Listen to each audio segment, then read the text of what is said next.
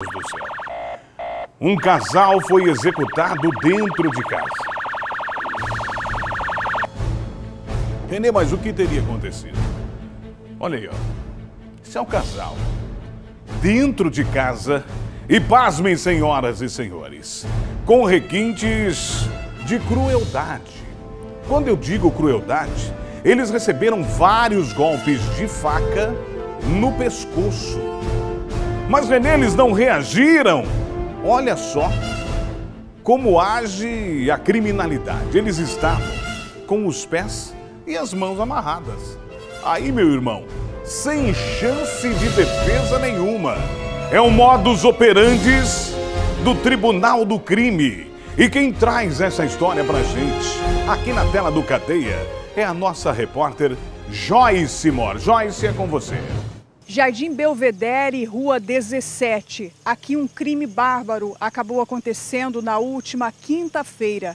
A polícia foi acionada aqui neste conjunto de kitnets ainda no início da noite. A informação é que um homem e uma mulher foram encontrados mortos dentro de uma kitnet. Eles estariam amarrados e com uma poça de sangue ficaram caídos ao lado de uma cama, estavam de bruço, inclusive, uma cena trágica que a polícia encontrou, inclusive os moradores aqui desse conjunto de kitnets também.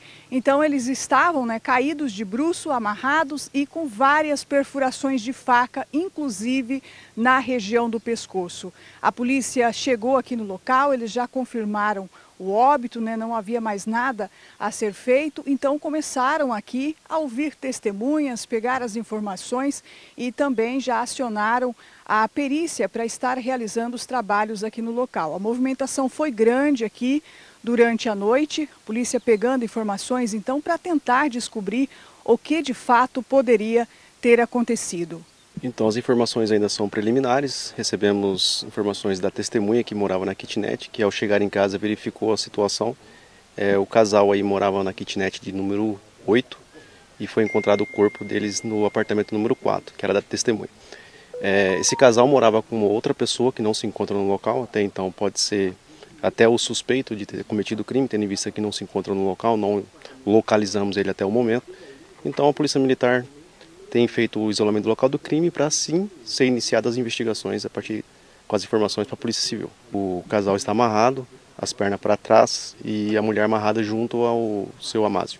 A priori que foi verificado no local é vítima de arma branca, tem uma faca localizada no quintal ali, possivelmente foi a arma usada no crime para matá-los.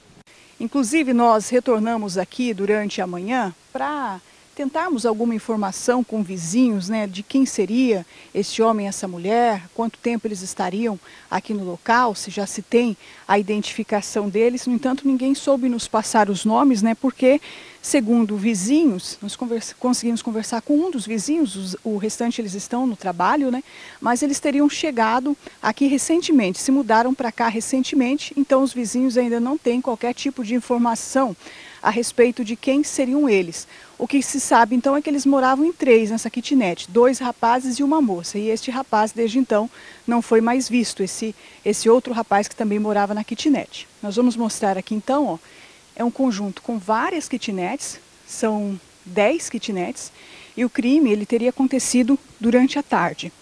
Os corpos foram encontrados aqui, nessa kitnet de número 8. No entanto, segundo as informações que nós obtivemos, eles não moravam aqui nessa kitnet. Eles moravam ali na 4. O que acontece? A moça, segundo as informações, ela estaria sentada aqui na frente dessa kitnet no momento em que os assassinos chegaram. As testemunhas não souberam nos dizer ao certo quantos seriam, mas era mais do que um. E eles chegaram aqui, eles já renderam a moça e obrigaram ela a entrar ali dentro da kitnet de número 8.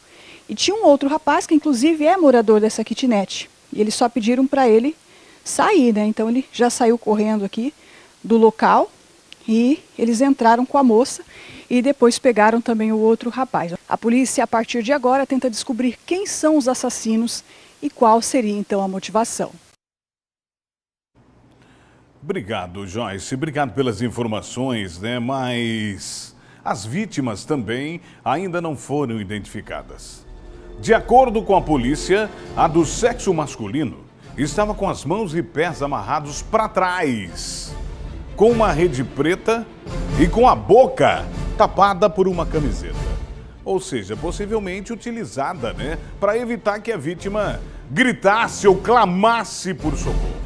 A mulher estava no quarto também com mãos e pés amarrados para trás, pelo mesmo tipo de rede, uma rede preta, ou seja, é o modus operandi da criminalidade. Os caras não estão nem aí, meu irmão. Se você enveredar para o mundo do crime, infelizmente, uma hora ou outra a conta vai chegar. Em tudo na vida a conta vai chegar. Não é assim? Só que às vezes do crime é um pouco mais rápido. Por quê? Porque lá eles têm o STC, o Superior Tribunal do Crime. Esse Superior Tribunal do Crime não permite habeas corpus, tornozeleira, audiência de soltódia, não permite nada disso. Lá você é sentenciado, condenado e aí executado. Infelizmente, a polícia agora fica com essa interrogação para saber o que na realidade aconteceu com esse casal que morreu por golpes de faca dentro de casa. Pelo amor de Deus. Bom, a galera continua participando aqui. Obrigado.